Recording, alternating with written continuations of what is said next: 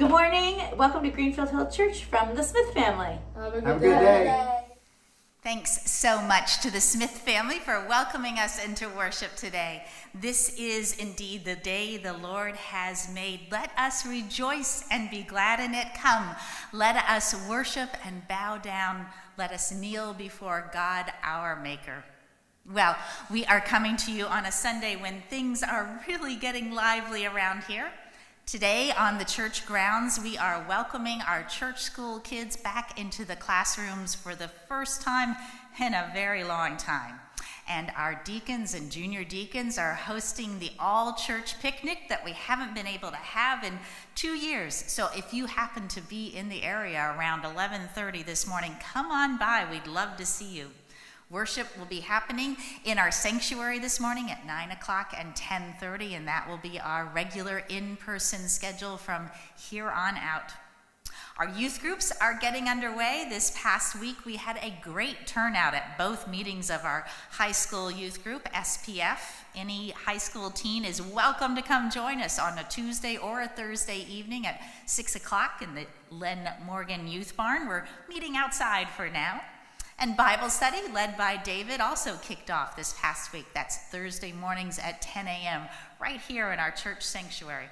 There is so much going on and much more to come, including our Penfield party on the evening of Sunday the 19th next weekend. And next weekend in worship, the kids who participated in our Appalachia Service Project trip this past summer will be leading worship and sharing reflections from their time. So if you'd like to know all that's going on, make sure you're getting our news and notes email each week. And if you aren't, let us know your email address so that you can be looped into all this good stuff. We're going to turn to David now, who's going to tell you a little about what's coming later in the service. This is kind of a sneak peek at the sermon he'll be sharing a little later this morning. David. 2 years ago, I sat in a cafe in Paris and began to write my newest book. On all of our trips, Alita and I like to have what we call the occasional Alita Day. That's when she goes on a longer walk than I want to walk, to go to things that I don't want to go to and see things that I don't want to see. It doesn't happen often, maybe once a week or once a trip. That's not too bad. She goes her way, and then I find a coffee house. Thus began my Jesus. Although I think we could go back even further. I used to be a runner, ran every day almost for decades, and often used my running time to pray, to talk with God. On one of the runs, when I had reached the half-century mark in my life, I renegotiated my contract with God. I asked God for permission to do 2 things in the rest of my career. Number 1, to err on the side of loving too much rather than too little. I had seen too much of religion in general and churches in particular, working hard to exclude people, to keep people away, to love them too little. I wanted to use the rest of my life to love too much.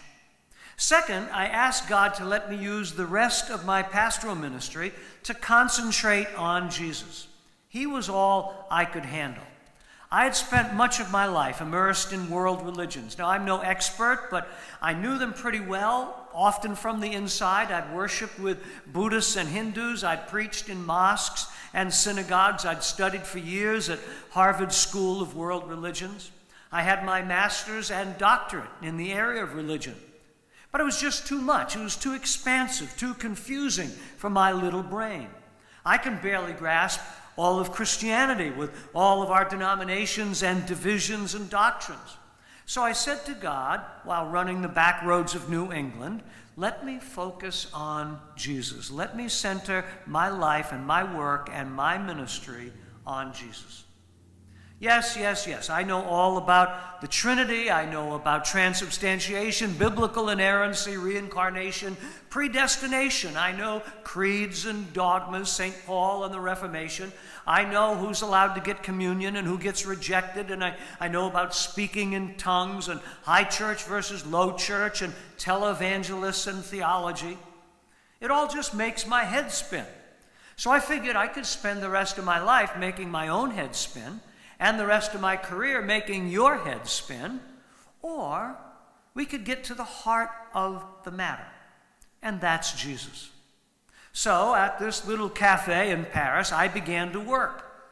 The Jesus of history, the Jesus of the Bible, the Jesus of pop culture, the Jesus of tradition, the Jesus in his own words, the Jesus in everybody else's words, and finally, the bottom line, my Jesus.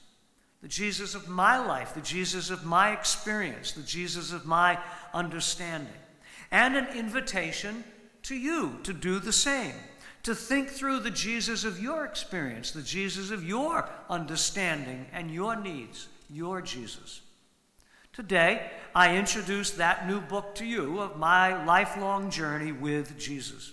It's out there in the narthex. It'll be in the church office. It'll be round and about for the next several weeks, $10 a copy. I will bring it to you in sermons, chapter by chapter. In the year ahead, we'll use it in Bible study beginning in October, and Jesus will be the focus of this year's Advent devotional, looking at him every which way, my Jesus and yours. This will be a great journey together.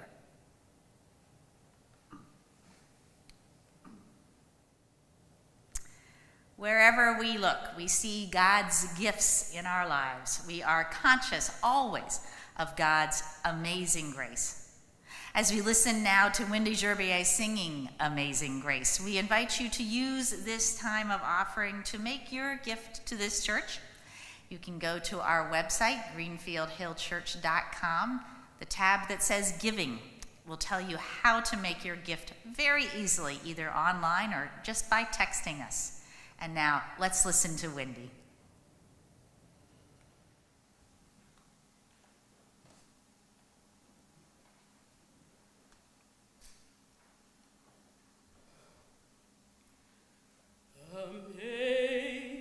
Amazing grace, how sweet the sound that saved a wretch like me.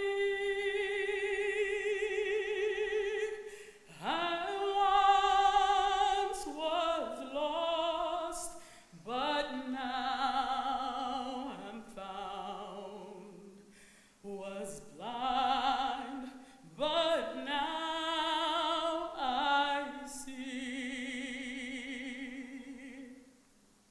'Twas grace that taught my heart to fear, and grace my fears relieved.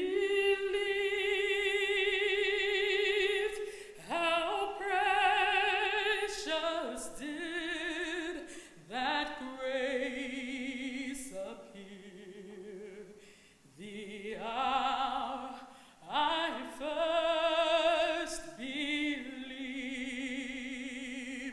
My chains are gone, I've been set free.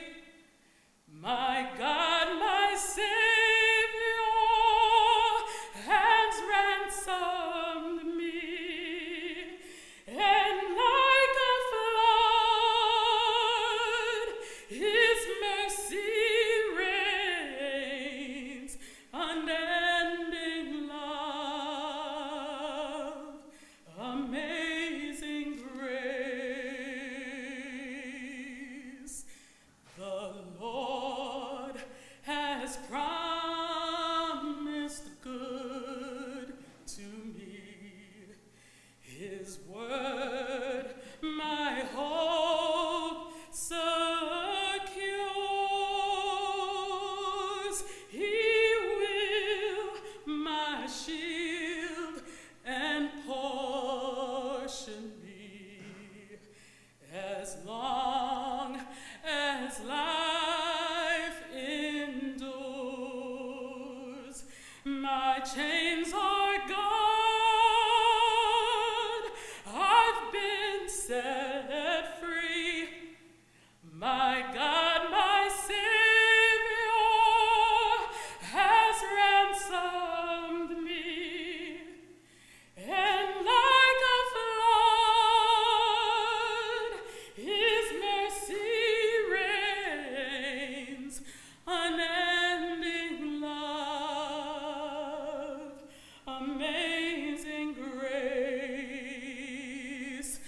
My chains are gone, I've been set free. My God, my Savior, has ransomed me. And like a flood, His mercy reigns, unending love, amazing grace, unending love, amazing grace, unending love, amazing grace.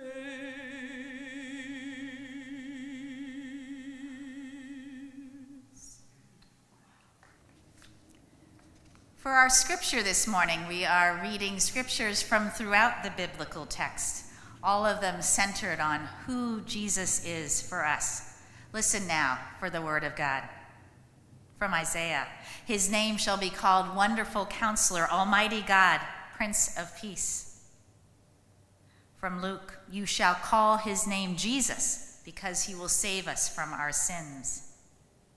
Matthew, He is Emmanuel, God with us. John's Gospel, the Word became flesh and dwelt among us. We have seen His glory, who came from God, full of grace and truth. And from the Gospel of John, Jesus says, I am the good shepherd, the vine, the gate. I am the way, the truth, and the life. After Alida finished her COVID quarantine in Spain, she had one free day to do some sightseeing. Museum? Check. Botanical garden? Check. The cathedral? Check. But she also found a little out-of-the-way church that we'd never seen, the Church of San Jose. And when she returned here to America, she told me that I would have loved it. It was the perfect David Rowe church. Dark, somber, with a dead, bloody, life-size Jesus laying at the bottom of the cross. And Alida is right. That awfulness touches my soul. Despite a lifetime in cheery New England Protestantism, despite a lifetime of stories of Jesus surrounded by little children and a sheep perhaps carried on his shoulders, being nice and helpful and generous to everyone, rich and poor, friend and foe, young and old. My church memories are happy, my Jesus memories are happy, and the Jesus of my Jesus is an entirely positive force. And yet Alida is right. I am drawn to the crucified Christ, to the sacrifice, the agony, the loneliness, the loss. Jesus carrying his cross, Jesus on the cross, Jesus being brought down off the cross, then cradled in his mother's arms like Michelangelo's Pietà, perfectly capturing the horror and the beauty, the sorrow and the purpose, the evil and the love. Jesus is the ultimate paradox, contradiction, enigma, an exclamation point and a question mark, humanity and divinity all wrapped up together. We are the inheritors of Jesus Christ. Whether we are Christians or consumers of our culture, our understanding of Jesus is 2,000 years in the making. I was reading about a church with gigantic stained glass windows recently, featuring a really white Jesus, a lily white Jesus. And they've been trying to figure out how to keep those stained glass windows and not undo the beauty of their church, but still cover up this way too white Jesus. And in a parallel to my recent sermon about lawn songs, they created a tree-like art piece so that the tree trunk and its branches cover up Jesus' flesh. You still have the lovely stained glass, but no white Jesus. To tell you the truth, I don't fault the stained glass artist or the church. We grow up knowing what we know. The Jesus of most of my life has been Western, Northern European, white. I grew up with a mass media post-World War II Madison Avenue Hollywood Jesus. When we went to the movies to see King of Kings or The Greatest Story Ever Told or Ben-Hur, Jesus pretty much looked like me, just taller. At church, we were taught Bible stories by film strip and flannel graph. Film strips were like slideshows linked together, one set scene following another. Flannel graph was like cutout dolls that you placed on large panels of flannel and you moved them about as the story unfolded. Like Ken and Barbie, but made out of paper, pretty much looking like Ken and Barbie. As I grew up, I branched out into other art forms and other Jesuses. The haunted Jesus of Jesus Christ Superstar on Broadway, leading Mary Magdalene to plaintively sing, "I don't know how to love him." The good buddy Jesus of 1970s rock and roll, "Put your hand in the hand of the man who stilled the water," and the huge hit, "Oh, happy day, when Jesus washed my sins away." How cool was Jesus if they could sing about him on Top 40 radio or Casey Kasem's Countdown? And there was the almost hippie, good vibes, tragic comic Jesus of Godspell and the Cotton Patch Gospels on and off Broadway. A little vaudeville, little slapstick, some great music, happy till it's not, and then happy once again. And if you grew up in 20th century Protestant churches, you mostly sang pretty hymns about a nice Jesus. Oh, there was the occasional, "Alas, and did my Savior bleed?" or "There is a fountain filled with blood." But for the most part, we sang, "Tell me the stories of Jesus." What a friend we have in Jesus. Jesus, friend, so kind and gentle. All hail the power of Jesus' name. Jesus shall reign where'er the sun. Jesus calls us o'er the tumult. Jesus, lover of my soul, softly and tenderly Jesus is calling. Fairest Lord Jesus. Eventually I grew up, and after failing Art Appreciation 101 in college, I actually started to appreciate art. All the greats, all the classics, the Dutch masters and the Italian legends, Rembrandt and Caravaggio, and those legendary Bible stories captured on canvas and sculpted in marble. No surprise, the artists' models were European, the biblical village scenes were portrayed as European, the clothing and food and everything else portrayed European. And why not? That's what they knew. Then I began to travel across Africa, across India, across Latin America, the Caribbean. And guess what? They paint and sculpt what they know. Black Jesus, brown Jesus, Asian Jesus, African village settings for Bethlehem, Nicaraguan and Indian and Peruvian settings for all the Bible stories, and Bible characters wearing colorful clothing, living in houses, eating food from those cultures, from those regions, from those tribes. Saris and kente cloth and sombreros, rice and bean, curry and fufu on the table. Each culture reshaping Jesus and Christianity to their form. That's just in art and culture, but it's also equally true in theology and Christology. Theology is God talk, the study of God. Christology is more specific, the study of Jesus Christ. And all that changes from place to place and century to century. In my book, and you'll hear that phrase a lot in the next year, in my book I quote a scholar who refers to the Jesus of each epoch, the Jesus of each epoch. It's the idea that things change a lot. Things change dramatically every generation or so, even every decade. Things change personally for us every year, even daily. It's true of family history, of national history, of personal history. It's true of religion and of culture and business. Things change. We change. The world changes. What attracts our attention changes. What captures our imagination changes. Through it all, for 2,000 years, in the middle of it all, stands Jesus. Jesus. But which Jesus? In the last 200 years, there have been at least two diametrically opposed efforts with Jesus. One to maximize him, the other to minimize him.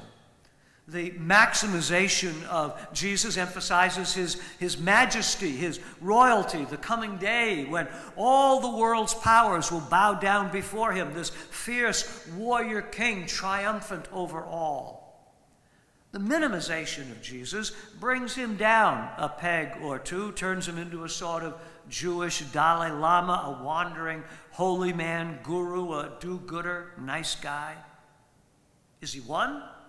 Or the other, or both, or maybe better. In that little Paris cafe, I read up on and then began to list the names and titles that people have come up with over the years to break away from the old-timey Christ of power and divinity, or from the feel-good Jesus of Jesus loves me. They have terms like Jesus as the turning point of history, cosmic Christ, King of Kings, Son of Man, Light of the Gentiles, the true image, the monk who ruled the world, the model exemplar, universal man, Prince of Peace, teacher of common sense, liberator, Salvator Mundi, the bridegroom of the soul, poet of the spirit, mirror of the eternal. Again, which Jesus? I was reading this week about a prominent church, one of America's largest churches that has been led for the past 60 years by two of America's most influential pastors. The current one has been a key player in Texas's new laws against abortion. The previous one really didn't much bother about the issue of abortion. So here are two pastors of the same church, the same denomination, the same politics, preaching Jesus, Jesus, full-time Jesus. Yet total opposites almost on one of the most significant issues of the last 60 years. That is an example of the dichotomy that surrounds Jesus. It is not an exaggeration to say that many of the worst things done in the last few centuries were done in the name of Jesus, and some of the best things done were done in the name of Jesus. What do we make of this? What do I make of this? In one of the most profound conversations in the Bible, Jesus asked the disciples, "Who do people say that I am? What's the gossip? What do people make of me?" And then Jesus looks Peter right in the eye and says, "Who do you say that I am? What do you make of me? Who is your Jesus?" What I've done in these last 25 years and in this new book is to simplify things, to break it down, to break down religion, to break down Christianity, to break down Jesus to the essential. In most things in life, there comes a time when we need to break it down. I'm a writer, for example, 50 years of writing sermons and books and poems and essays, and in every writing effort, there is that point where I get tangled up in a sentence, I lose my way in a paragraph, I'm drowning in my own words, and after countless fits and starts, to fix it, I finally have to break it down. I have to forget all the effort I put into writing already. I have to forget all the corrections that I've made already. I have to forget all the noble thoughts that I thought were so inspired. I need to break it down. And I ask myself, what is it that I'm trying to say? And then I say it. For those of you who are into sports, it's the same thing. Golf, tennis, your favorite ski run, a basketball shot. For me, it was baseball. Every season there comes a point where your game is off, your swing isn't working, and you try to tweak it, you try to fix it yourself. Nothing. Finally, you have to break it down to the basics, to the essential. Not the fancy, not the complex, not the overreach. In baseball, when I was slumping, I would choke way up on the bat, or I would shorten my swing, or I might even bunt. In practice, I'd play pepper. Bat meets ball, period. My Jesus breaks it down. 2,000 years of Christianity, all sorts of Christians breaking off in this direction and that direction, hating on one another, dividing, excluding, fighting, literally killing one another. 2,000 years of wasted faith, wasted opportunity, wasted Jesus. My lofty goal is to reclaim Jesus, to break down the religion that bears his name, Christianity, and zero in on his heart and his essence.